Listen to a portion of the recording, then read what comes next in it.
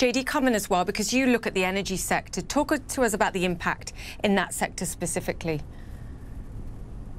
Well, it has a direct link, Julie, to what Richard was talking about here, right? Because fewer people are flying, so the demand for jet fuel is way down.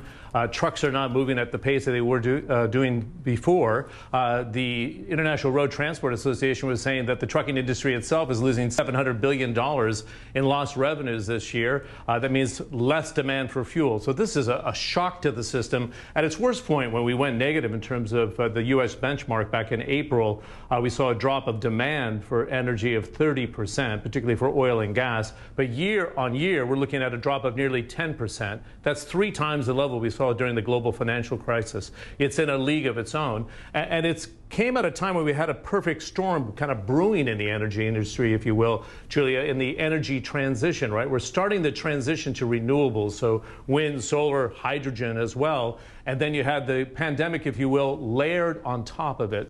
Quick show of hands. Whose shopping on Amazon has exploded this year?